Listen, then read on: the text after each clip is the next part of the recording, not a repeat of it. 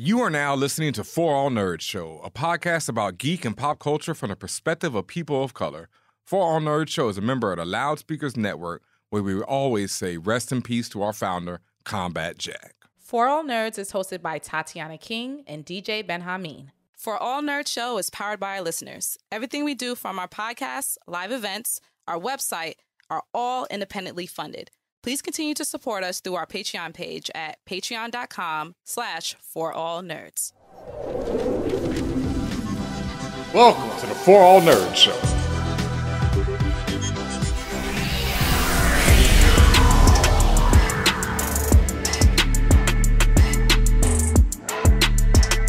And welcome, Internet, to another episode of For All Nerds, the podcast where we talk about geek and pop culture from the perspective of people of color. And it is us in costume. Happy Halloween! First of all, it's me, your resident captain of the spaceship tonight, Tatiana King, a.k.a. her sister was a witch, a.k.a. Doc Aki, a.k.a. Tesseract Thompson, the Book of Ashanti, the coldest winter soldier ever, LaWanda Vision, Wicked Witch of the West View, Dr. Doing Something Strange for some change, and the Ting of the North. And as always, listen, she is eating me all the way up when it comes to this Halloween fit.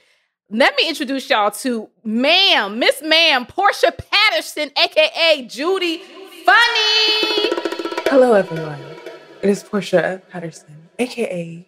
Judy Funny, for which drama is life and art is everything. A.k.a. Shade Sorcerer Supreme, a.k.a. Captain Planned It, a.k.a. Portia the Grown-Ass Witch, a.k.a. Raekwanda Maxim Off, a.k.a. Stay with the Agatha Harkness. I'm crying. Please, Lord. Why are you so good at this? Bro, when Portia jumped on this podcast, I am dead ass crying. When Portia jumped on this podcast and she came on with the smile serious, bitch, you are Judy Funny. Can we do a side-by-side picture right the fuck now? Like, ain't no way. The millennials, y'all understand when it comes to Doug, she won. Okay. I'm sorry, let me get my composure. Because we are here to do a job.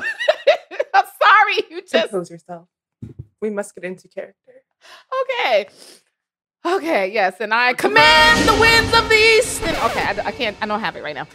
But what I do have is a review of the last two episodes of Agatha All Along, episodes 8 and 9. This is the finale of maybe the season finale, not so much series finale. We don't know. I don't know. The way they did it like they're ready for their journey to continue on. They're going to keep going down the yellow brick road. I don't know. Fortunately, I can't with the wig, the bob. I'm sorry. But yes, y'all, we are here to talk, review, recap, give our reactions to the last two episodes of this series season.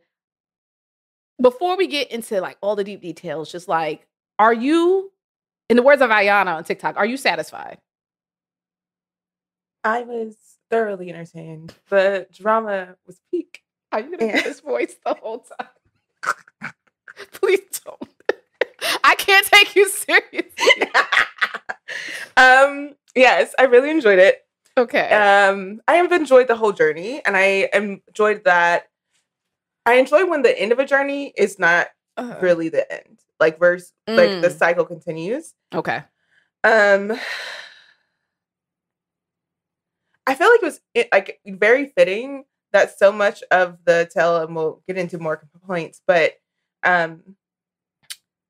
some of the points towards the end of episode 8 were a reminder of like how much the journey of the Witch's Road was related to like Wizard of Oz and the like Yellow Brick Road and all that stuff. And how fitting is it for William to return home, look around and realize, was it all from my head? Oh, God. In a very Dorothy Gale kind of way.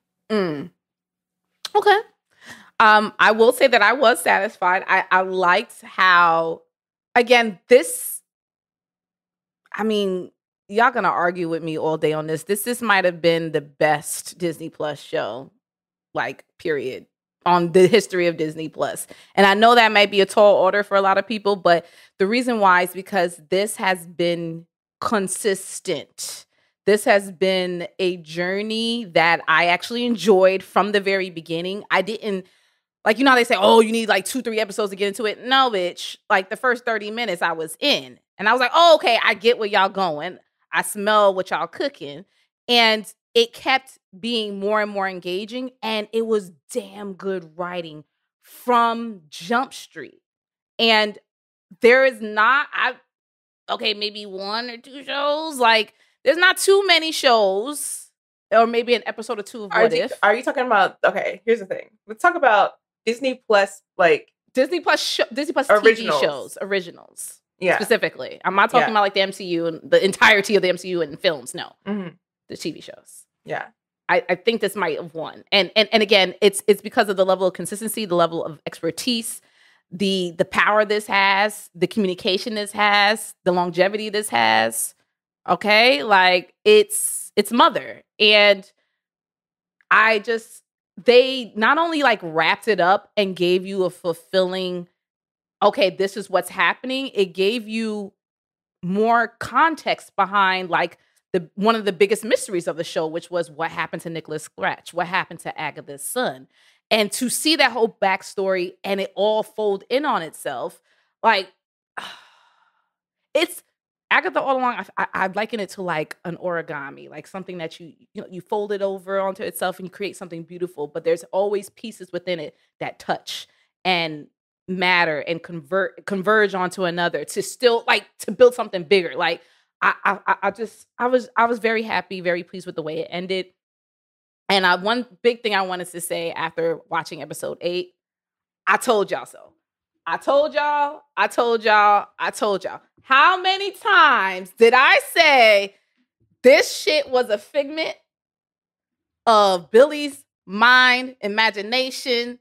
Congratulations. Okay. I told y'all. What the fuck did I say the last 2-3 episodes? I said the road is a manifestation of everything in his room. Run that shit back if y'all didn't hear me say that, but I said it over and over and over again. There was literally, and then, okay, I'm about to get mad, but before I get mad, I'm just getting mad because I'm like, I told y'all. But before I get mad, what was the biggest takeaway for you out at the end of these 2 episodes? Maybe not the whole season. Where I was, I'm like, oof. Let me back up. No.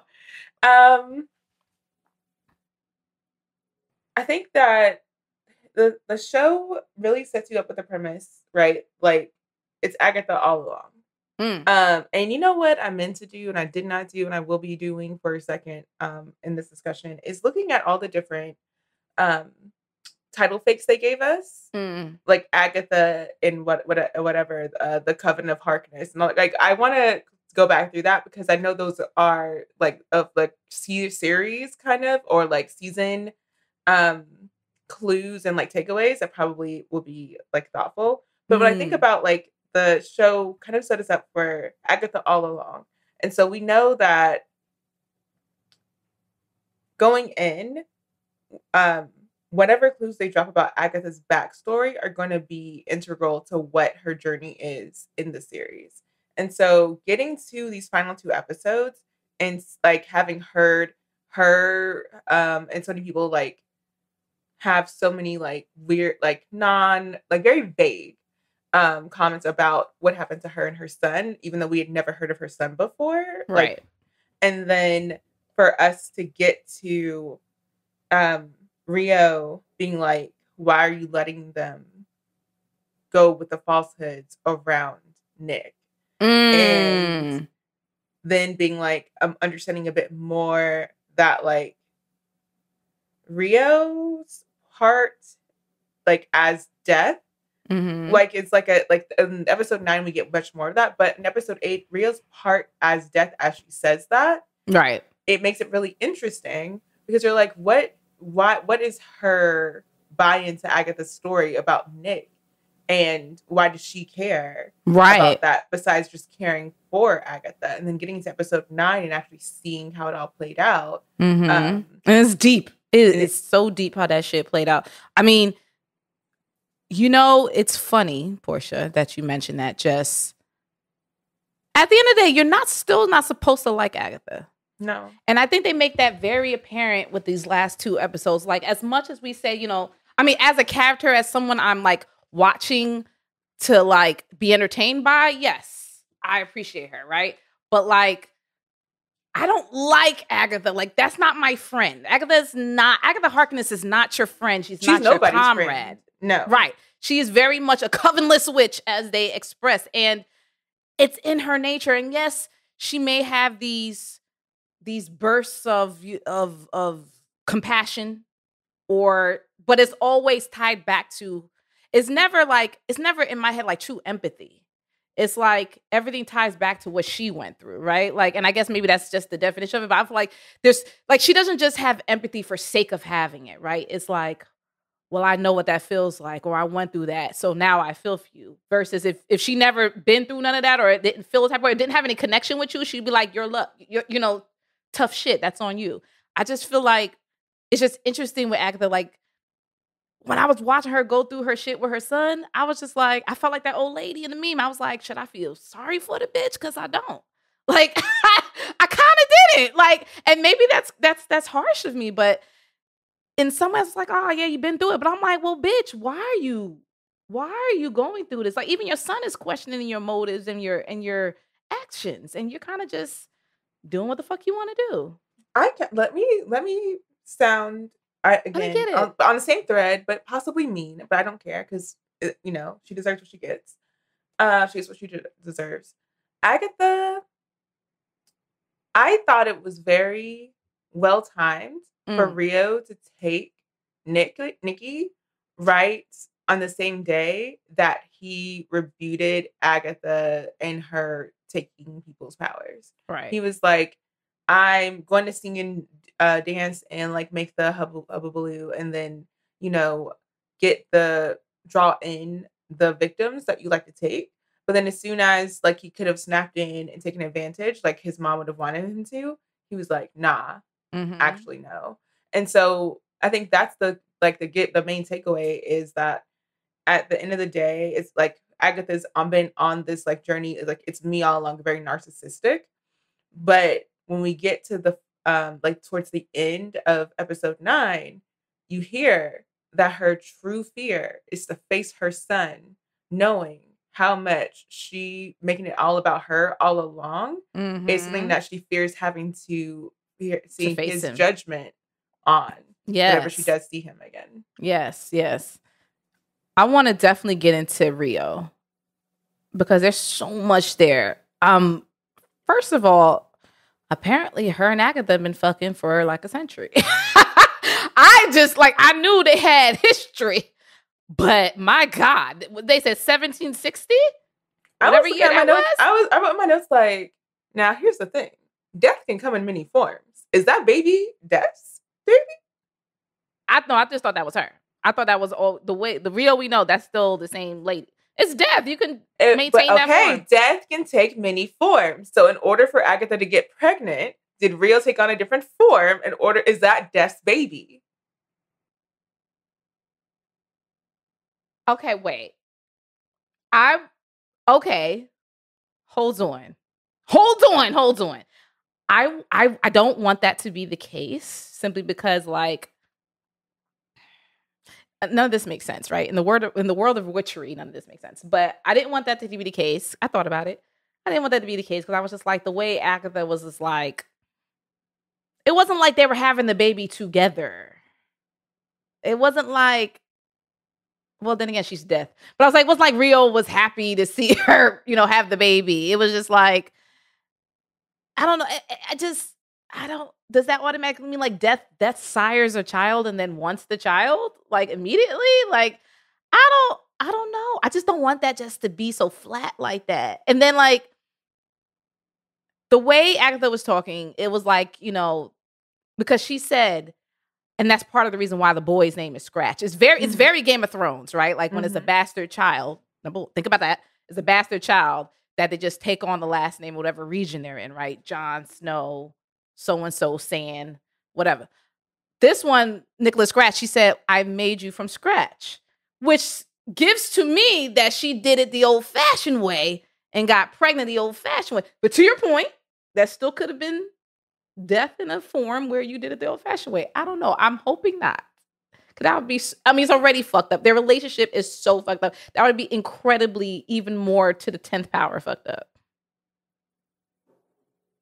I really don't want that portion. I don't like that idea. And I don't like that just because I don't like it. No, but I'm just like, think about it from the perspective of, like, Death has been trying to get Agatha back home. Perhaps that was been their son's only wish, is to have Agatha back. And Agatha's like, I'm not ready. I'm not ready. I'm not ready. I'm not ready. And so every chance she gets to deny her own death, it's not from a place of like, oh, I just want to be an immortal. It's literally from a place of, I'm scared to face what happens when I take on death. I mean, I guess that's the obvious answer. There's nobody else around. They're not going to reveal a random nigga right? At the last Especially because after establishing this romance with Death, like, what else is the answer? Okay, well, I guess so. Agatha was like, "My love, why are you here?" It was for a hot second. This is just stuff I want to believe. For a hot second, it was giving Agatha had a little tryst somewhere. And it was like, oh, my love, Death is back. Guess what? Yeah, I'm pregnant, but can you just leave me alone for a second? That's what I was hoping, but I know that's naive. For a second there, whenever Agatha was on the road, like whenever she had the baby and she was feeding the baby and she fed the baby right after she took the powers from a witch. I'm like, are we about to learn that Agatha only takes powers, initially only took powers because it was like, she's like a succubus and her son was like a incubi and yeah. like, that was how like the baby's name, because she was like, you like that, huh? And then I was like, And then whenever they were on the road, I'm like, is she just like, is this a thing? It started because she was trying to feed the both of them because he was saying, I'm hungry. And she's like, oh, she's trying to feed both of them. But then he was like, nah, we don't need this, blah, blah, blah. And I'm like, so he actually wanted food and he didn't show any power set. So I was like, maybe. Well, that's another reason why I was like, well, maybe he a regular degular because he just wanted food. That's why another reason why I was like, well, maybe Death ain't got nothing to do with it because maybe she laid down with a regular degular.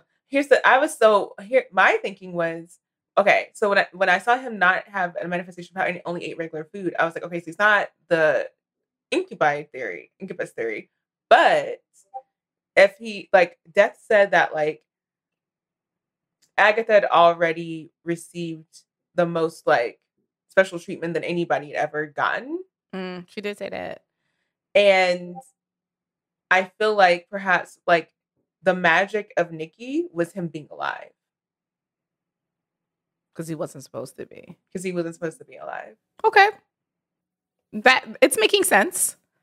I don't want it to make sense, but it's making sense. Because it's such a tragic thing. Like, first of all, for those that don't know, or those who read the comics or want to know, like, the tie-in, like, Death is one of the, for obvious reasons, but for this reason, Death is one of the most toxic characters. And I didn't jump into that the last episode, but what that we reviewed, but Death's relationship are the most toxic relationships you can probably read in the the Marvel comic universe, especially because in the comics anyway, her relationship is primarily with Thanos. And yeah, there's other stuff that's going on, but a lot of the stories you see is about Thanos and how Thanos is always trying to impress Death. And like even the whole thing with the Infinity Gauntlet, that was partially just to impress the bitch and try to win her hand in love. And like she's always like, it's always like dangling the carrot, like, oh, you want my love, you want to be with me, but you got to do this fuck shit first, right? That has been her relationship with Thanos, and basically egging him on to just commit atrocities and genocide and shit like that. And that's repeated with other people who have like love interests with Death. And again, like I said, for obvious reasons, it's fucked up, but it's also just like it's extremely toxic. So it's interesting how this version that is, has a relationship with Agatha is extremely toxic. And also Agatha herself being toxic, it's kind of like one of the worst best matches you can ever see in comic book history, right? Plus magic and plus all this other shit. As a purveyor of drama, I just There want you to go. say that everyone loves a toxic romance. Like, it really gets the people going, invested inside. So I feel like, especially if we're getting more seasons, even if it's one more season of this show, there's no way they're going to get rid of that being like a through line, like Death and Rio, Death and Agatha. Oh, they got to keep Aubrey. Well, first of all, Aubrey Plaza is great, but they I feel like got Aubrey to keep. Plaza's going to show up somewhere else in the MCU as Death. Like, that's not the only. She has We're to. not only going to see her in this property as Death. She has too to. big of a player for us not to see her elsewhere. Death is too, like, for them to your point, for them to introduce such a huge, and a lot of people don't realize it, but for them to introduce such a big character within now the live action MCU, and also just the understanding of Death as an entity. Like, forget comic book history. Death as an entity. You're talking about death and life. Like, that's some powerful shit.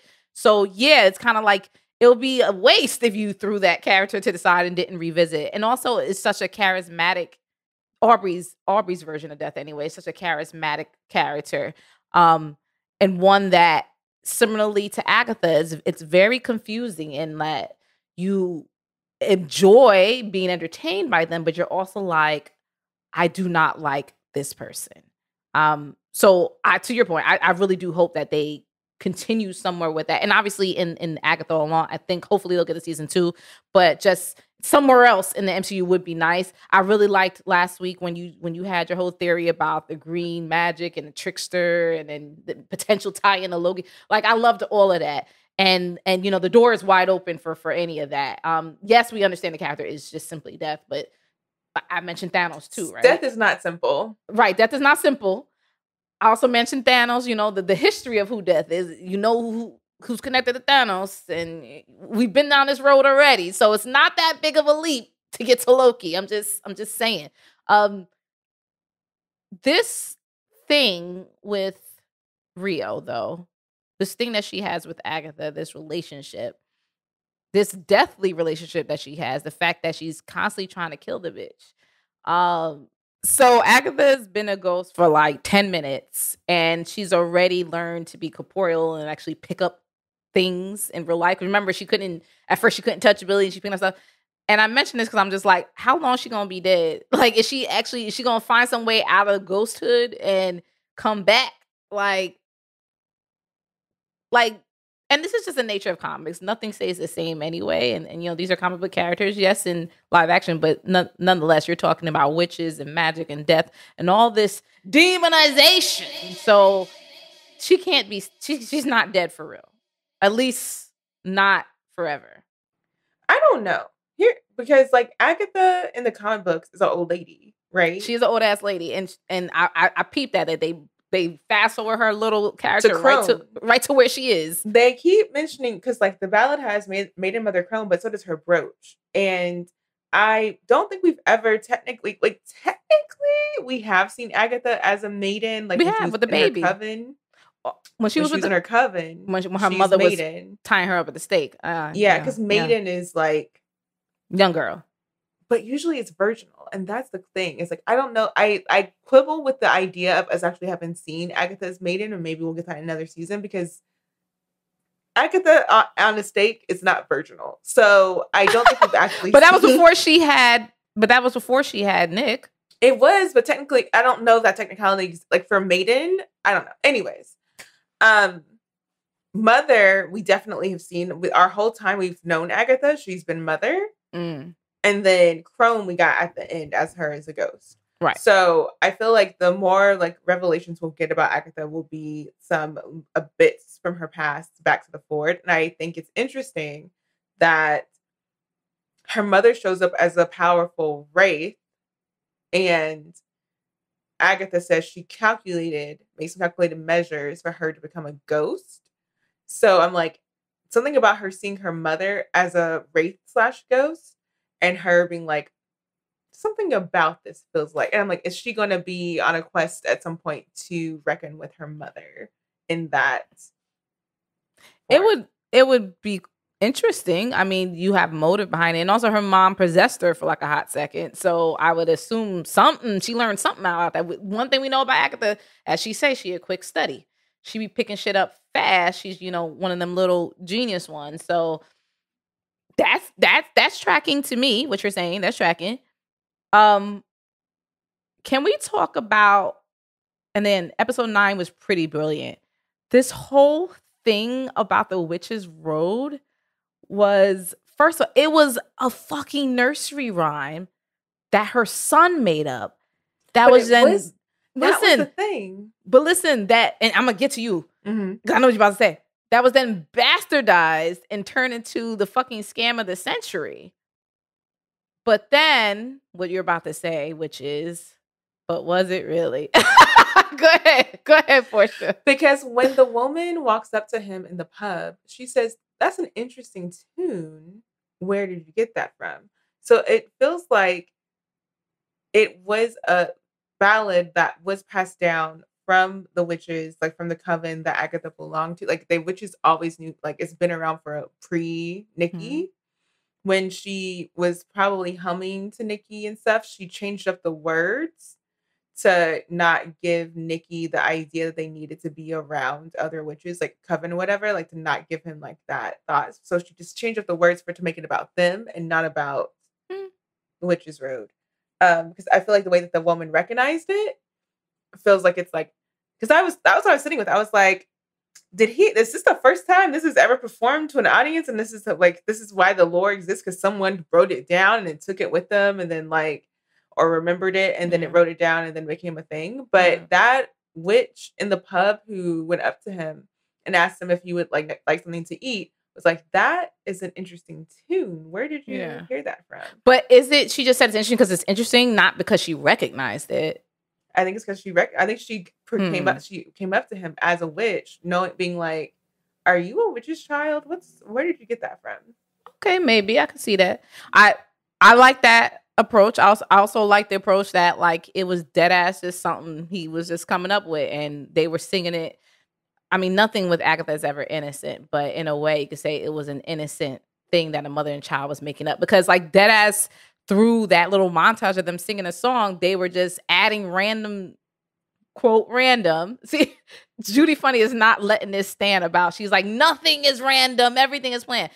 It just felt like, they were just doing this cutesy mother-son thing where it's just like, oh, we're just singing about our journey through the woods and how I eat the other witches, right? Like, it's our journey together as a family, as a two-people family. And it was giving innocence until it wasn't, which I liked. The reason why I like that approach is because then it's very fitting about how then, like you said, just with, and also maybe to your point, it's just how things get changed over the years, right? Like when we're talking about myths and folklore and things like that, like when it's passed down over the ages, certain parts change, the origin gets blurred in history. The truth of the matter, like a lot of people don't know certain nursery rhymes are about death, and like it gets wrapped up and changed so much that you don't realize the true origins of it. So that's the folklore, like the witch's ballad, the Witch's Road ballad, like that's folklore in and of itself, right? Like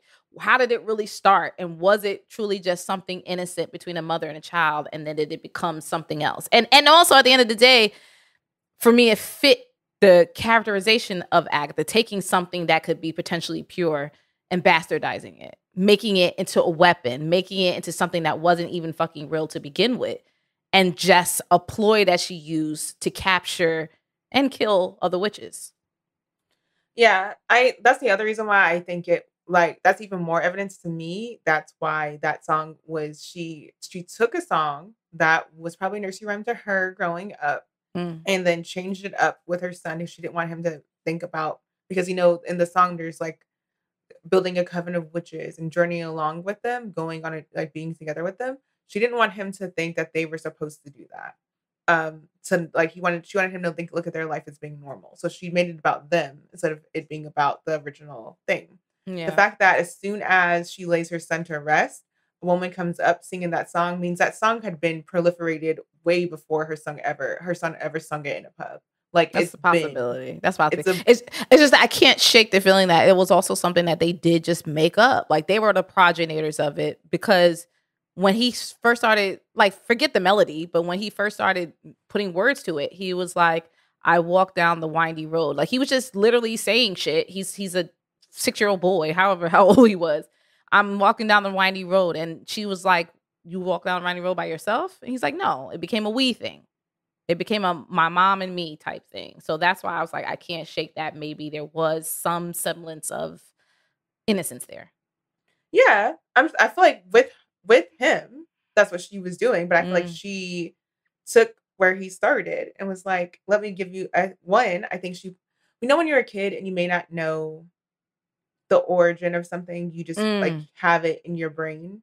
Yeah. So he probably was just like he had like the nursery rhyme that he probably heard from his mom before when he was younger, the melody, the humming, some of it, and probably was just like, I'm gonna use it when I'm talking about what I'm doing. I'm walking Right. down a windy Right. road. And then Right. she was like, how much does he actually remember of this? Because she probably hadn't spoken to him about it in a while. And then slowly they evolved it into him getting again, changing up the lyrics so that it was about them and not about the Right. original. But I also want to talk about talking of like mothers and songs. We Lorna. started off like episode 8 with Alice, and I was like, wait a Mm-hmm. minute. For a second, I was like, are we Mm-hmm. getting that true death, not death Right. I was like, thing? please, Where not the true death. She's back. Nah, girl, it was a fake out. She's gone. she's out of here. And I She's was gone. like, but I did appreciate um that actress getting a chance to be back. And I feel like the way that Yeah. Billy is like dealing with the consequences of him being the origin point or whatever for the way the Witch's Road unravels. Um, I think we're probably going to see her and Lilia again next season. It would be nice. I mean, he has. Oh, and I don't know if you're gonna see Mrs. Hart. What about or Sharon? I hope so. He didn't forget Mrs. Hart as much as Agatha likes I love to forget. Agatha's like who? Oh, the garden lady girl. Yeah.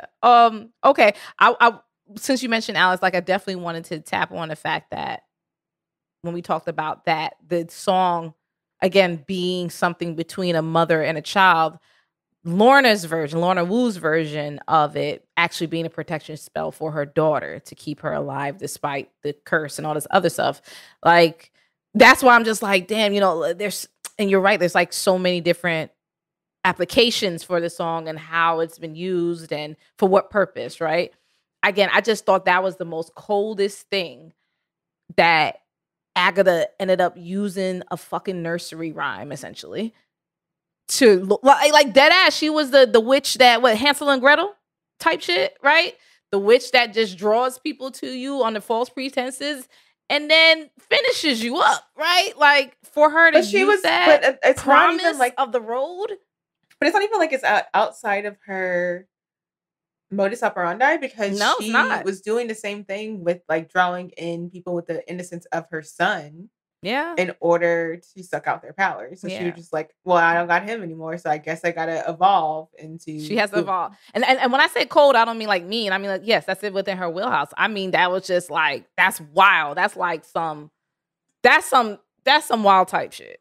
Like for her to be to do that, like, and that's why I went back to me like, I don't really like her because the depths of which, like, she goes through whatever the heartache she goes through or whatever happens to her, then it's just like, okay, now the world is gonna suffer. Yeah. and it's just like, damn. And in that way, and also her son constantly questioning her rather about, mom, do you have to kill the witches? And she was like, and he said, why do you do it? She said, I need to survive. I still didn't feel her when she was just like, I needed to survive. Do you have to do that to survive? There's no other way. She was like, well, if they knew they would kill, if we try to be with them, they would kill us. I'm like, how you know that? Have you even tried to just be with, like, find some coven, try to find friendship? Like, I don't even know if she tried. Like, she found betrayal with her mom. Okay, but what about everybody else? And maybe that was the big enough scar, but it just seemed to me like that's not a real reason. And it's just like her saying, oh, I need to survive. I don't believe you. No. I also think that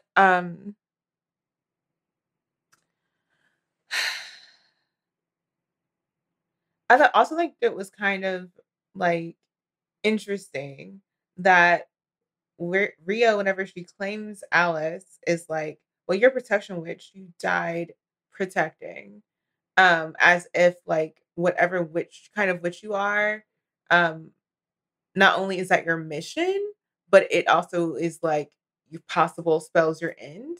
And like think about Lily being the different nation witch, and then her end being her being able to manipulate the cards to bring down the tower and bring the end. Mm. And I wonder about like we never really heard a term for what kind of witch Agatha is. And So they call it a succubus, or we read that it says succubus, right? Where do we but hear like that? this is what everyone else has a something witch. What kind of witch is Agatha, right?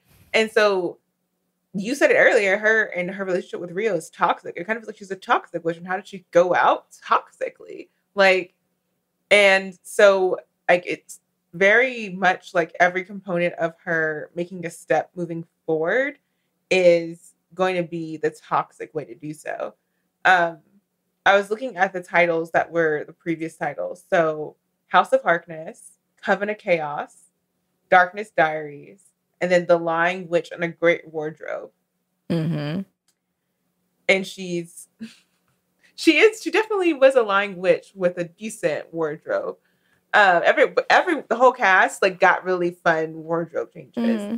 But for me, thinking about if it were like going to be a Darkhold Diaries, and maybe they would spend more time on like the grimoire component, and then Billy ends up at the end going to his little grimoire and using that to chant them a new way into the road.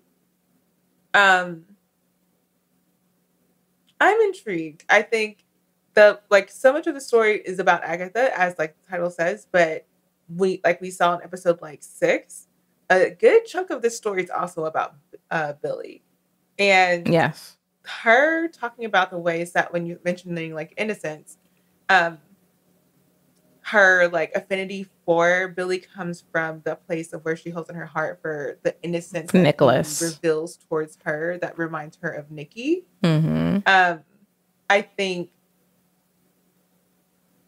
I appreciated that she owned that, like, before you, and I was like, I hope people are not walking away from the show thinking that Agatha sacrificed herself for Billy, because she didn't.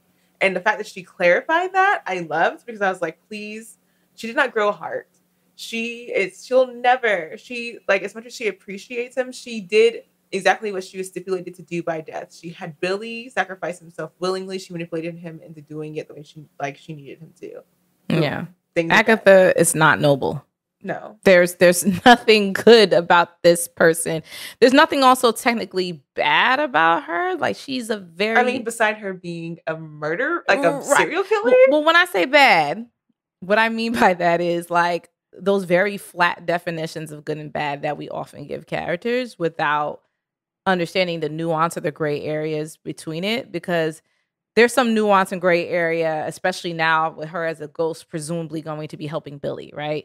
And yes, the whole point is help Billy find Tommy, but especially if they continue on with the way I think they are, it's going to be Billy's adventures where Billy is a more kind-hearted soul who's going to be trying to help people, right? And Agatha is going to essentially be helping. And Agatha, even though it was kind of like a side effect, she ended up helping some of the witches too. So that's why I'm like, calling her like just trying to say she's straight bad or straight good, none of those really truly fit.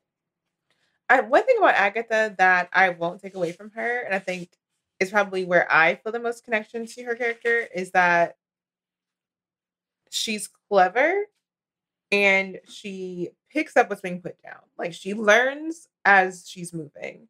And I really appreciate that about her when we see her in her fight with Rio, and Rio's like, how about a death of 1,000 cuts? And she's throwing different things at her. Agatha remembers Lilia telling her, when she calls you a coward, duck. And that's like a learning from Lilia. When she gets the cut on her Achilles, she does the water spell that she saw Jin do. Like, she picks up on her, even though she acts like she don't need a coven. If she didn't have a coven, she would not have survived that moment and been prepared to do what she needed to do in order to last until Billy showed up. So I appreciate that. Like, she shows, like, she's never gonna be the girl who is gonna boost you up and like tell Right. you got it, like you girl, you ate. Like, she's never gonna be She's walking down the never street gonna like, be "Yeah." supportive. She's never gonna Never. be supportive. Never. But she will give like props where they're due when she's not being salty. When she's not being selfish, because she is a selfish, Yeah. self-centered, egotistical, dramatic character herself. It's so funny that she was talking about the Maximoffs being dramatic. My girl, is level 10 drama. Like, It was like I know she like whenever she was saying, or right before she falls into the freaking leaves, I'm like, and that's exactly what happens. When you're sitting there talking out of the side of your running mouth, your mouth real hard, and then yeah, of course. Agatha, listen, they know Agatha is too good of a character to kill. And that's why they have like this out of her being a ghost, right? It's possible, right? But it's just interesting to see what they're going to do. And of course, how that's going to relate to Rio and how that's going to move forward. Rio did get her bodies that she generally, besides Billy, but they get the body she wanted. I thought that was very interesting when she made a point to say that she couldn't take, or Agatha surmised that she couldn't take Billy like she would take everybody else, right? Billy had to give himself up. I wrote that down as like, do Agatha and Rio have telepathy with each other? Because she, well, no, I thought Agatha's just very smart and catches. Rio. I know she's been doing that throughout the series, where she'll sit and be like, you can't, like, she'll be like surmising things. Yeah. But the way that it flowed, it was a little interesting to me. I don't know. Well, they also, as I said, they also been fuck buddies for a century. So like, you kind of start knowing people, right?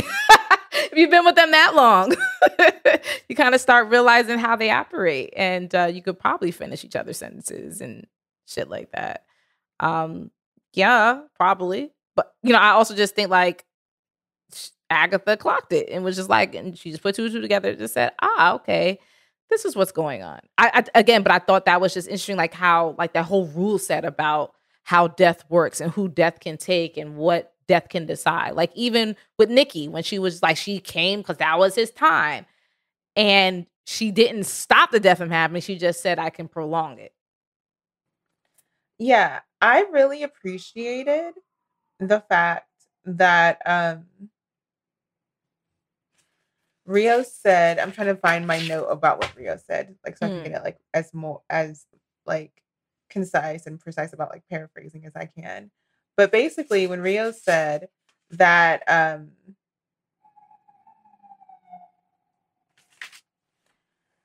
that Billy, in like taking over that body, had it was a violation of a sacred act, or something like that. And I was like, now that you say something, I could see why death would be very like interested in what Billy's power set and Billy and what he's doing. And because nobody else be doing that besides his mother doing dream walking, death walking, whatever the fuck it's called. Nobody's doing that. So being in violation, it seems like the Maximoffs have a tendency to be in violation of some major habitual line steppers. The Maximoffs are habitual line steppers, i.e. Wanda, Billy, and soon to be Tommy. Because he did get that drowned boy. Let's touch on that real quick, because again, that was also Agatha's doing. Agatha guiding Billy to how he finds another body. Her mentioning there's a new body every 120 bodies every minute, she said, meaning 120 deaths every minute. I was like, Jesus, that's a hell of a metric. But for that to be like, you're like, oh, you'll find somebody. And then that whole thing with the drowning, like, that was morbid. First of all, that was dark. And also, I'm just like, what is that even tied to? And then it's a kid that's in a family that it was part of a group that they have no family, or people who didn't really love the kid or something. Like, it was for you to be drowned in that way, first of all, was absolutely horrendous. But it's a lot. And also that idea again of how witches die, drowning being one of them. Like that whole tie-in, it was a lot. Not to say that Tommy's a witch, because Yeah, like it's. Listen, it was that was a lot for me, and it like I said, it got to a dark place, but you know I get it. Like they're both Tommy and Billy. They're both, first of all, they're not supposed to be fucking doing this, okay? But they're going to be born out of trauma, right? Like they were born out of nothing, right? They were born out of Wanda's fucking imagination, essentially, and you know some red Kool-Aid. And now here they are, like popping into bodies that were, you know, given up. And then also, since this has now happened, is Rio going to be stalking them? Because again, like you've done it twice now. You did it first. Billy did it first, accidentally or otherwise, and now here comes Tommy. Like Rio's not going to stand for that, because now you're messing with the natural order of things. You're messing with her domain, and she don't rock like that. Like that's not how this works here, right? And she got Agatha. Yeah. Agatha's within her realm, not her specific, like not precisely exactly where she might have wanted her to go, right? But she's within the realm of death, whereas the life, and that's interesting. And I'm not like, I only know certain things from Marvel lore that has not actually appeared in the MCU. I mostly only know the MCU, and I only know a couple of things from outside of it. But thinking about me putting all the words together. Thinking about Thor: Love and Thunder, where I hate that film, but go ahead. The way that Taika Waititi really lost all. You lost the plot. That's a whole sidebar.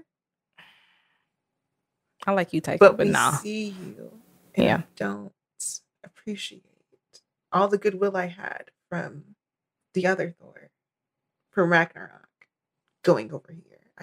We're not. No. Judy, please. Judy, please. So back to where I was. So in I keep saying Thor: Love and Thunder, when they're in that like room of like wonders or whatever, and we see the living tribunal.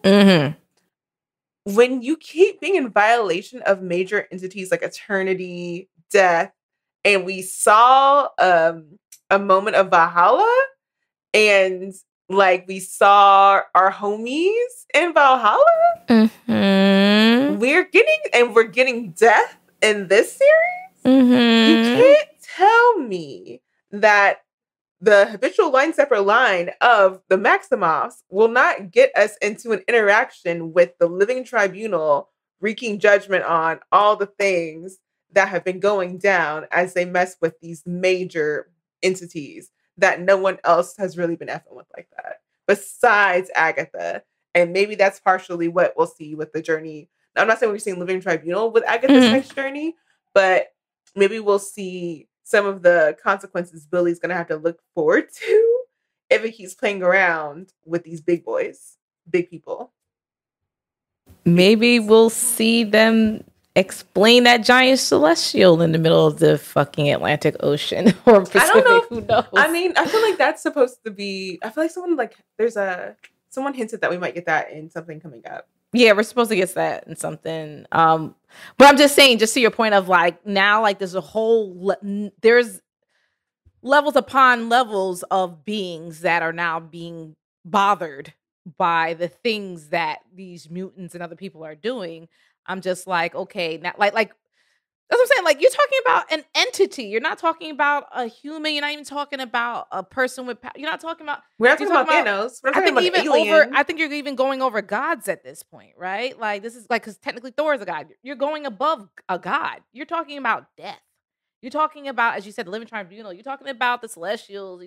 All this crazy shit that is just like outrageous. And it does speak very well to the fact that Marvel can do this. Like they've done it before. They fucking made us care about a talking raccoon in a tree. Like y'all can do the outrageous stuff and do it well. And it's just about consistency and just stop the bullshit, really. And also the whole thing about running away from or trying to do what the people, the fanboys, right, who are always have a problem with Marvel or anybody doing anything different or featuring, LGBTQ or featuring women or featuring that. Like, it's just like, bruh, just let it be.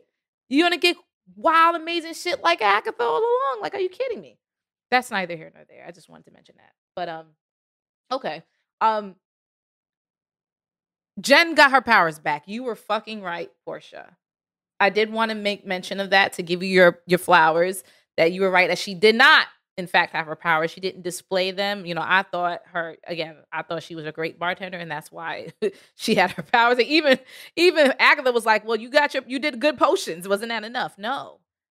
Not only did Jen get her powers back, she got her back technically from Agatha, who took them from her in the first place. And when I say took them from her, I mean she was responsible for binding Jen.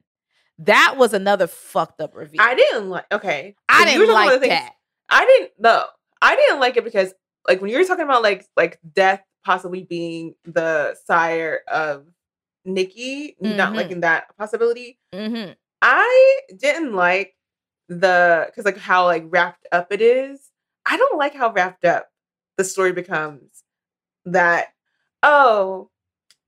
they didn't actually need to go down the witch's road the whole time. They didn't need to confront Agatha. All they needed was a moment alone with Agatha, and then all their issues get cleared up. And then, because it was like, is Agatha, and is that the kind of witch that Agatha is? She's like let's talk about, she's like a meditation witch, and that helps you get to what you need to get to.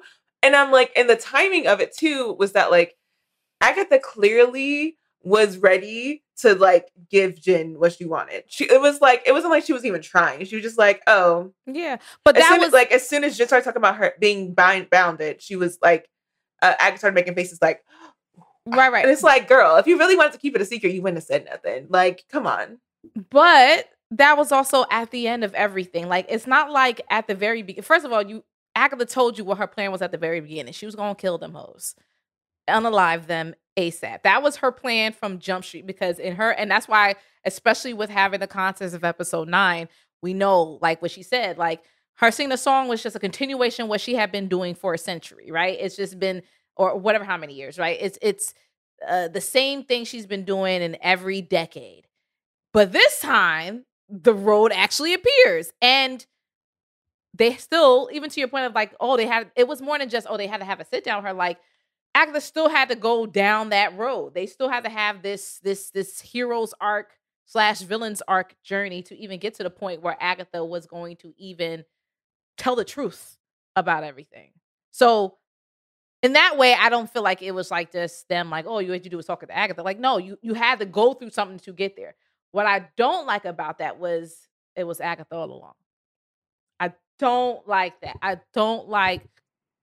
And maybe it hurts more because I didn't like it either. Jen is black, not that they're necessarily reading the character in that way. As far, she's just Jen Kale, right? They're not saying, oh, she's this black character. There's nothing inherently culturally American black that she's done that gives that. But from what it looks like, phenotypically, it looks like a black woman. So just to see that happen to her and that she's been bound and betrayed by a betrayer. So it shouldn't be a surprise, but it's just like, damn. But this is my problem with how they, because again, like, oh, just something I talked to Agatha, and then you find out that you're actually the power. Why did Jen think the man did it? Why are we just getting, how did Agatha know that the random spell she did left her signature on Jen? We didn't get any scene where she like runs into the Jen like previous to this whole series, and she like says something to her, and then she's like, oh crap, that's some of my magic that's on her. Do we have to do that scene? I feel like for us to get just a wrap up of like, oh, oopsie, it was me. I used to do spells for funds back in the day. It really feels like it's like spells for hire is what she said. She said she got coin by doing it. Yeah, but it honestly feels like a level of disrespect to the power of Jen. Of course. And And I understand that being like even if that's just part of the storyline of like that was Agatha's life along the way, cool. But I feel like it's more disrespectful to just make it an aside. Like, oh, how did she know that she did that to Jen? What is that? So that was what bothered me about it. Well, she knew. My thing is, listen, it's supposed to make us mad, right? Let alone the whole black woman thing. Like, just from a characterization perspective, it's supposed to make us mad. It's supposed to be wild, disrespectful. You see how Agatha treats people that she don't give a fuck about. They are a speed bump, if that, in her life, right? They are an afterthought, third fiddle NPC, whatever you want to say. What she did to Jen was just a whatever type situation. And I happen to run into you again. And it is what it is. You see how she treated people like Sharon, like people who she don't see as on her level. She's not gonna have a level of care or really willingness for them. Like, it's going to be disrespectful at all costs. And that was very purposeful. And it was just beyond the pale. Like, you saw how Jen was crying, screaming. 100 years. 100, right? Like, to be you, and you were the one. You was there the whole time. It was you all along. I'm fucking walking this road with you, thinking about saving your life, sometimes thinking about helping your ass, talking about helping you. And this is what you did to me. Like, the truth came out this way. And Agatha don't got the empathy. She's just like, yeah, bitch, I did that. Like, it's supposed to make us mad. Yes, is it fair to that character? No, but anyone who encounters Agatha is subjected to unfair treatment beyond the pale. I think that sets us up for the montage of her killing multiple covens of witches time after time after time after time. Shit, bro. And how Holy just like, and it's that shit. This would have been one, not to be that girl, but this is one of the moments where I was like, do they all gotta be multicultural covens? Can you just take out? Yes, they have to be multicultural covens. She likes the flavors of the week, man. Butter pecan chocolate deluxe. That's Agatha when she goes picking who she going to, suck you by that day. Like, it was incredible. She just went through all of the cuisines of the world and kept it pushing. And that's why I feel like the Salem 7 has got to reappear, because she will have to answer for her crimes. Well, I don't know. Well, also because what did Rio say? Rio was like, oh, you got all these bodies, including the Salem 7. So I'm like, was that a confirmation that the Salem 7 was, out the paint? But she's a ghost now, and they're also dead. And who says they're not ghosts struggling around that? Right. That spirit. Because what did they explain when the episode with Agatha's mom as a ghost? They said, why do ghosts appear? Like, if they have unfinished business, and it's like like a very strong tie to unfinished business. And you did have a whole situation last episode where you said, well, the Salem 7 could be so compelled, by like whatever spell, whatever it is that they are, that they just dead ass just won't stop. That could be a thing. Maybe we'll see that. But yeah, that's tough how they treated Jen Kale. Now, for her to be now fully powered up again and flying, and the way she flew, she did a Scarlet Witch. She did a full on Scarlet Witch fly. My good sis flew the fuck up out of there. Like, I was like, and it was like no hesitation. Like, when that one lone tear, like the I'm free tear, like she was giving Storm on that shit. Like, she really was. She was giving if y'all watch X-Men 97, when it's just like, I'm unbound, I'm unchained, I have my powers back. That realization of coming into your own. I know.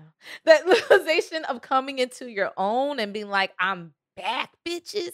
Like, that was in some ways it was very scary too, because yes, like now she's unbound, she's back in her glory, and she's angry as fuck.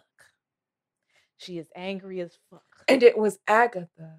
And it was Agatha. The Now, effing what's wrong. going to happen? And what's going to happen to the later people? Like, what if she runs back into Billy and she sees that Ghost Agatha is tagging along? Like, how's she gonna treat or care about Billy or not care about the nigga? Right? Like, it's just another really like juicy soap opera part of all of this, right? Like I said, yes, it's fucked up what happened to her, and I don't like it. But at the same time, it's just like, well, this makes for great TV because now she has ops. Agatha always has ops, but like now we're talking about addition, like multi. Now a coven member has survived to that tell don't happen. the tale. Because remember, she what did she say? She said, "Well, technically, you saved a life." Your point. That's the first time that's happened.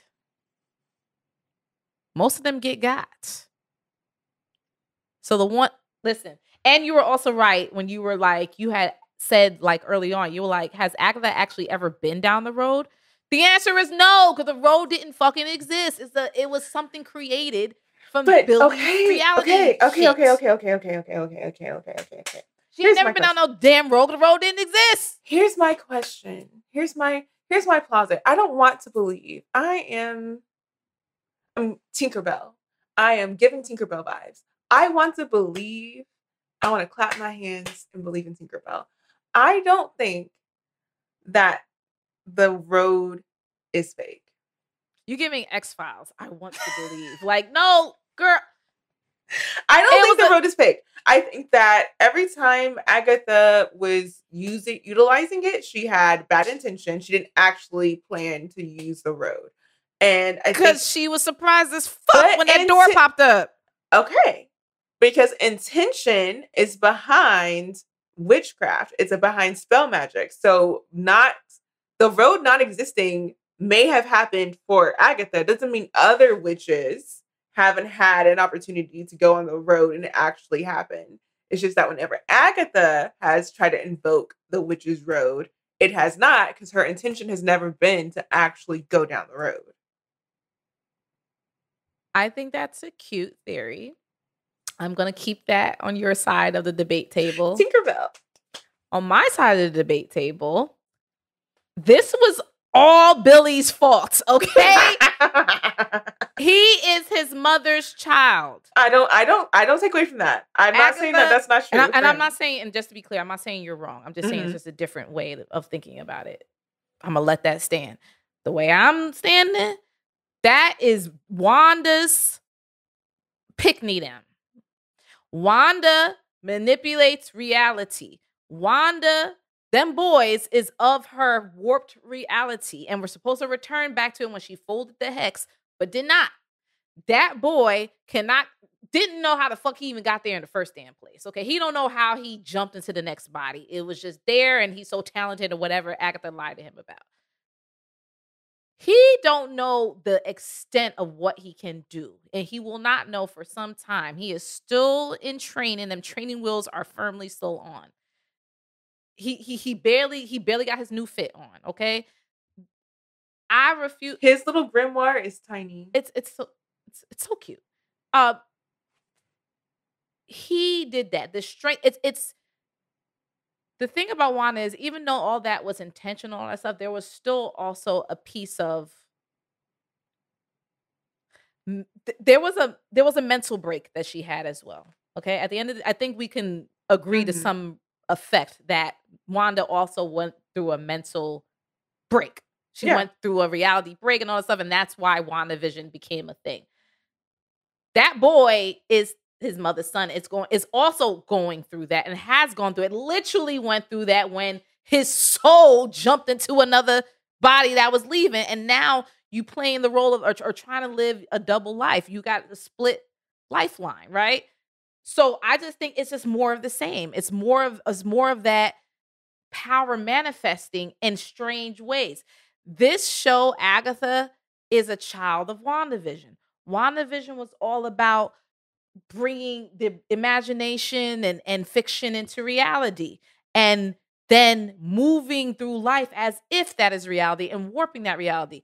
Billy is doing and has done the same thing. He moved his whole damn attic into this place that wasn't really there. He wanted this place to be so bad, just like Wanda wanted to have kids so bad, she willed them into existence.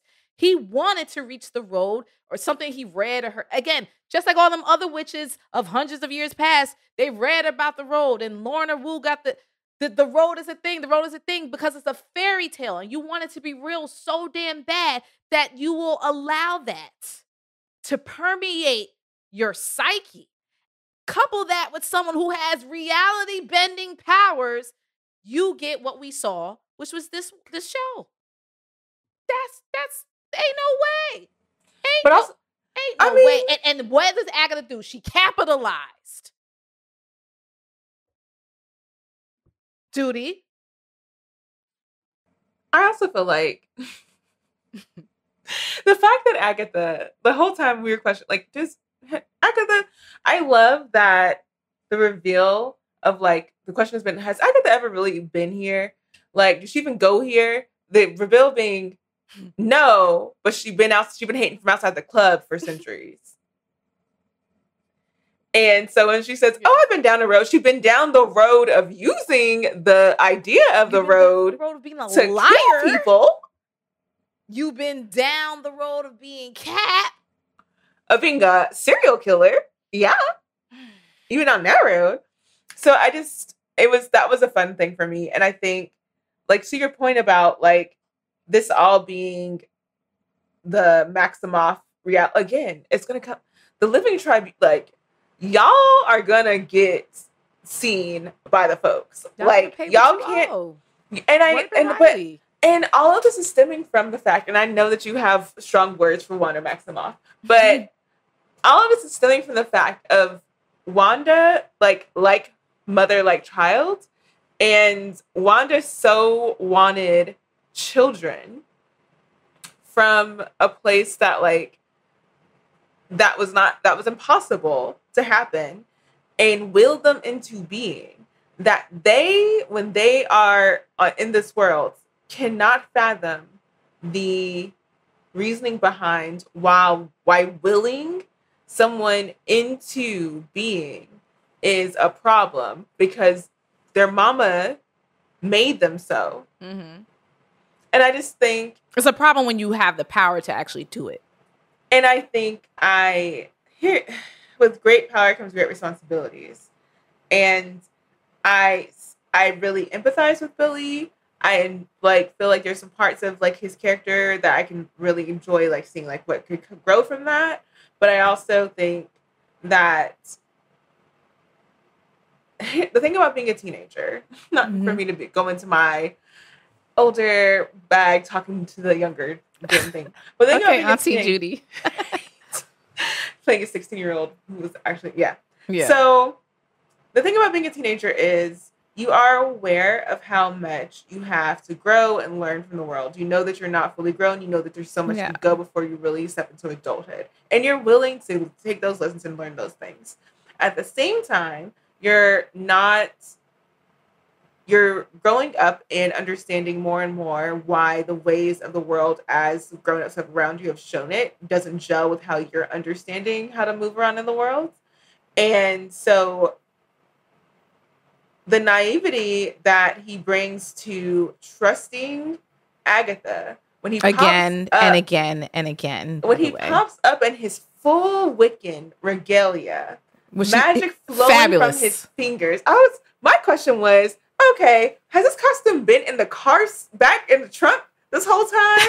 Or did he just, like, manifest it? He manifested it just like his mother. But he showed up at the door at his parents' crib in his regular clothes, so it kind of gives me, like, you got a kit in the back seat or something. Anyway. Batman.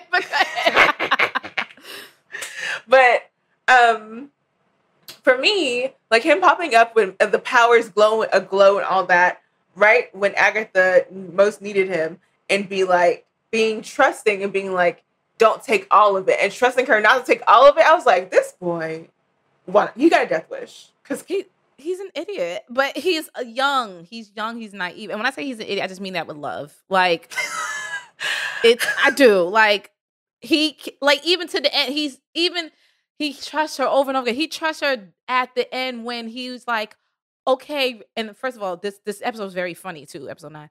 She was like, "Go ahead, you can take me." And then Agatha looks at him and is like, "Yeah, take him." And the look on his face, like, "Oh, you sold me out." I'm like, "She been doing this. What did you expect? What's not clicking? This is Agatha." And he was like, you really gonna sell me out?" And then he tried to do the whole Agatha, I know you hear me. Agatha, I know you hear me. Is this how your son died? Like, it's just so funny to me. Like, in some ways, they're manipulating each other too. This goes back to, what did we say? What are witches? What are witches if not manipulators, right? Sounding like Vision, right? What is grief if not love endearing? Whatever he said, right? Girl, all that. You know, I know my lines as an actress. Okay. It's just another toxic relationship. The toxicity of Agatha. And I honestly, I appreciate, like, is this not being a person living in the world? Are we not surrounded by toxicity and people who manipulate you, and Sure, you have to learn that lesson sooner or later? Is it but on the over scale and over again with the same person? And that's why.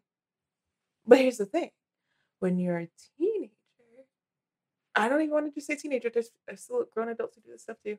When you are in a certain mindset, you think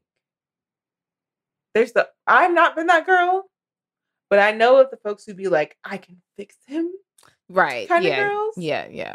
And he also admires Agatha. Like, regardless of how he may dislike her, he still admires her and looks at her as a mentor, and recognizes her power and wants to learn from her. And it's not like his mom was there to take him under her wing. So no. And his you know, Earth 616 parents or whatever Earth we on right now ain't doing it. So, and also for them, they were like, "You're gone 24 hours. Where you been? How do you answer that?" And then where's he going? Because he left again. So I'm like, is he just gonna, like, you know, he's gonna live his life normal? Then on the weekends, him and Agatha have these Scooby-Doo adventures. Like, how is this gonna work? Or is he just gonna leave home? Because at the end of the day, he's still like 16, 17, right? Yeah, so he's not even legal. There's so many questions around that, right? Because it's like he's on his Ash Ketchum right now. I'm like, whenever she was talking about Wanda, I was like, there's no way this lady returns to the MCU, does not find out about Billy and Tommy, and doesn't wreck his whole home life. Like, this is not gonna last. That's all I said when I'm just like, bruh, like, what are you thinking? But to your point, he's a teenager. It's a complicated and toxic relationship with Agatha. It is what it is. Like I said, there were funny moments, and that's also why I enjoy this series so much, or this season, whatever it was going to be. It's funny, right? Like, I was dying when he was leaving after he like sealed the door and made it like a tomb, and with the names for the inscription for like Lily and them. And he was leaving the house and everybody's looking at him. He put on his hood like his mom's, and then gets in his Subaru and drives away. And I could not stop laughing because I was like, bitch, why don't you just fly away? He got to get the car back home to his parents. He got to make sure that story stay in place. He got to. That's the thing. He can't come back home and then be like, "Where's your car?" Because that's too far. That's too far. And perhaps that's a great plot hole that they didn't want to have. But I was also just like, girl, you can fly. Like, what are we doing? Why are we doing the product placement right now? Being respectful to the Westview folks. He was like, maybe they don't want it. They shouldn't see another witch floating around over here before they get any like traumatization. Forrester. He's like, advertising one because I remember the name of the car, but my God, I don't want to traumatize these folks any further. I'm gonna just drive off like a regular degular. Girl, you don't even drive around nothing cute. He is a teenager. He's taking whatever car his parents gonna give him. It's just funny to me. A teenager that got powers almost damn near limitless, and your ass is driving around in a soccer mom car. I appreciate him keeping up the facade. It was just so funny because they they made that scene so dramatic. And then, I got to get out of here. The paparazzi. Let me jump into my scooter. Like, it just was incongruent with the level. It was supposed to give this, deep emotion. Deep drama. And we're going to go put away. And, my Scion, my Prius, whatever it was. So it is what it is. What It part was of just your funny life to were you me. the most dramatic? When in your lifetime have you been the most dramatic? I was a teenager, I guess. I think actually I'm more dramatic now. I mean, look what I got on. I'm way more dramatic now. Technically, same.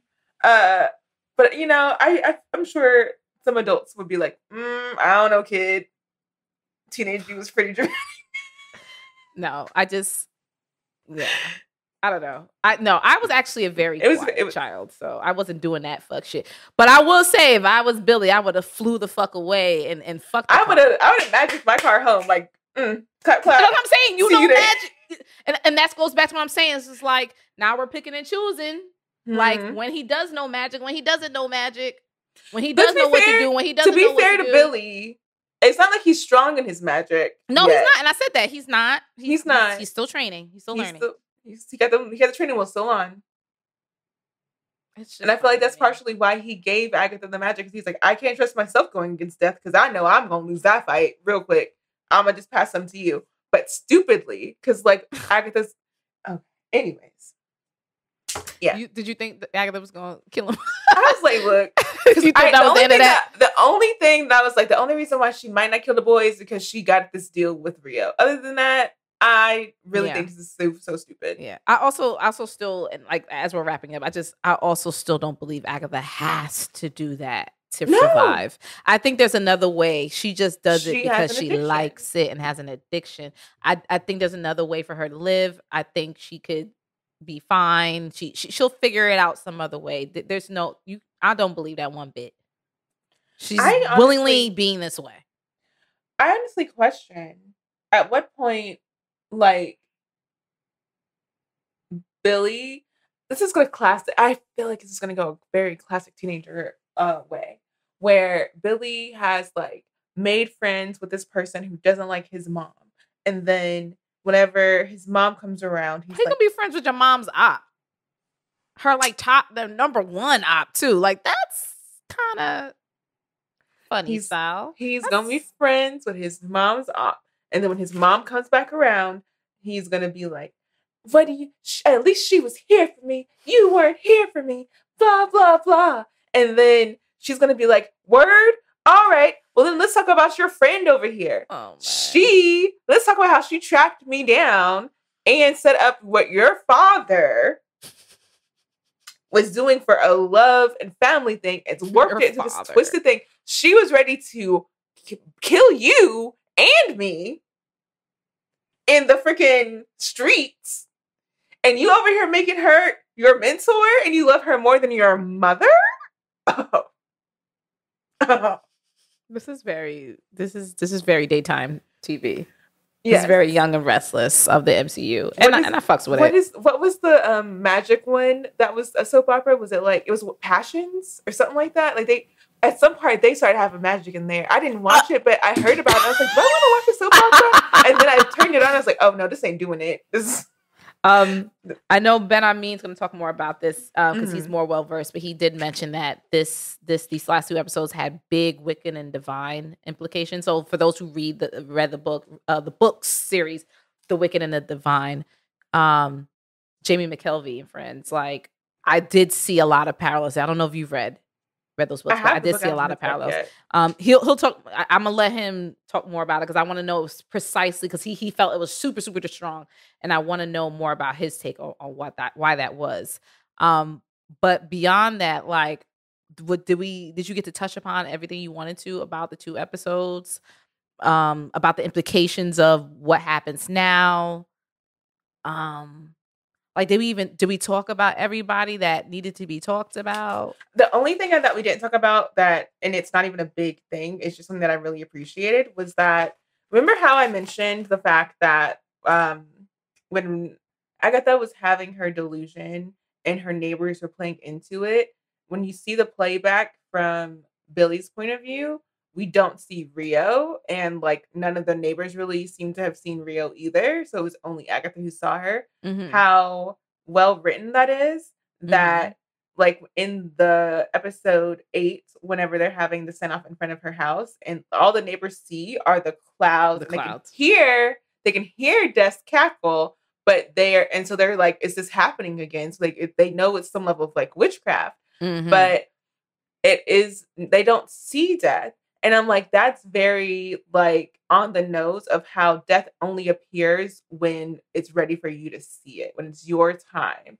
And so for the mortals to just not have any idea what was happening, and then for Billy, who is a witch and also like has like dealings within the death realm, to not have originally seen Rio the first time around, but only in like having a relationship with Rio of some sort, being able to see her now, I was like, I really appreciated how they played up that entity and the magic and the way that death works within this world. I agree. And I still feel so bad for those Westview people, man. Like they cannot catch a break. Do they know their neighbor's dead? Do they know that Miss Sharon Davis is gone? Who knows? Who knows? Stuff just happens to those people. And for them to still be living together, because trauma bonding, but stuff just keeps happening. Stuff is just like, I would have, I don't even know if I would have left Westview too, because like when you're that damaged, it's just like, where do you go? Right? And How who do do you run live from that? around? And Who do you are live they around? gonna like what? So then I'm sorry. So that was the last thing, but the actual last thing is to Mhm. the theory about the songs at the end and there being deaths, and then we got Agatha as a ghost, but not dead, and there was no theme music change for that episode where she died in episode 8, and then we get to episode 9 and she's a ghost. There was no theme song change at the end credits for There either of wasn't on those. either of them. Nope. And so at the end of episode 9, the only end credit change we get is that instead of there being the road represented with the like title card, it's Billy's room. Right. And I appreciated that. Because Billy's room the road was Billy's room. And all the clues that are laid out in the end credits are all around Billy's wall. So it's been Billy's room all the time. So it's Agatha all along, but Billy's room the whole time. That should be the full title of the show, right? I love it. Listen, I had a blast with this show. I really do hope. I mean, it's one of the more highly rated shows of recent memory, and it's gotten a lot of rave reviews in general. And based on all of the comments we get every week, like y'all are watching this faithfully, right? Demonization be damned. We're all still enjoying that this. Spell that was cast has really got us in its grasp. Okay, shout out to Jen for how she unbound herself. I do like that was very empowering too. Yes. Like when, for her, I think she had to take Agatha's Agatha's hair and tie her up. So I didn't even know that. Like I said, it was giving X-Men 97 Storm getting her power, getting her. And when she got her powers back, how it was like a deep in, like she could feel it. And I was like, you could feel her feeling it. And I love when an actor plays out enough of an emotion that you feel it for them too. And Shashir Zameta, she did that. She did that. And obviously, the whole cast really went in A+ all season. Just beautiful. But I want to see more, and I'm very proud of how this went, and I'm satisfied. So we appreciate everyone who's been listening, who has been enjoying this. If you've missed an episode or a review, please go back and watch or listen to us. Listen on your favorite podcast platform. We are on everything. Just look for For All Nerds, FORALLNERDS. You can also catch us on the YouTubes, youtube.com/ForAllNerdsTV. You could just literally just Google For All Nerds, and everything we're on will pop up. Follow us. See our wonderful Halloween costumes. As you can see, again, happy Halloween to folks who celebrate it. And, sorry if this is too demonized for you, but hey, we're here. I don't think you'd be listening to us if that was a problem. Please follow us on socials. Again, For All Nerds with an S. My name is Tatiana King. That's where you can find me on the interwebs. You can find Portia on Twitter. And because I'm going to keep calling it Twitter, because that's what his mama named it. Portia Knows. Okay, Knows. Make sure you are also you can also just listen. Everything y'all have done, which is like watching us, sharing the shows, okay? Sharing the clips that we put out. Like it's literally 2 clicks, it's literally a tap of the finger, whatever you need to do. Press the share button, press the bookmark button. Like, even if you never see it ever again, please just press the button anyway, okay? That matters because that helps gives us more engagement and more reach. That helps increase and expand the fan because we keep meeting more and more people every day, especially at New York Comic Con we were just at, who says, I didn't even know you guys existed and y'all are my people. We want to get more of our people together. So please make sure you are sharing, liking, subscribing, doing everything possible to get the word out about who we are and what we do. Also, you can support us in a multitude of ways. We have incredible merch. If you watch the latest For All Nerds clip from us at New York Comic Con, I was interviewing cosplayers who did a whole Castlevania situation, and I was wearing the legendary Gucci Mandalorian shirt. You can get that and many others at forallnerds.com. It is very fast shipping. It's 2 to 3 days. Before you know it, you're going to have your shirt and you're going to have it for your fit. Make sure you also go to Patreon, patreon.com/forallnerds. That way you can become a monthly financial fam of us. You get first dibs access to things like screenings and giveaways. You get Patreon only shows and conversations and all of that. So if you love us, you enjoy us, please consider supporting us in those ways. Like I said, even if you ain't trying to drop $1, okay, you can help better than that, but that's all right. Share, press the button. Appreciate you. I say this every week because it is that important and because we love the show. We love what we do. I love you, Portia. Thank you so much for being here, for doing this review series with me during this. Thank you for dressing up as Judy Funny, one of my favorite characters. And honestly, you are the best cosplay, best costume, like in the last, like, no, you ate. You won.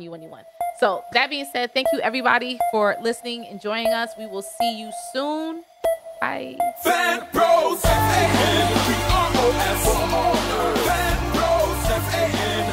Hey y'all, thank you for watching this For All Nerds video, whatever video it was that you just watched. Make sure you hit these buttons below.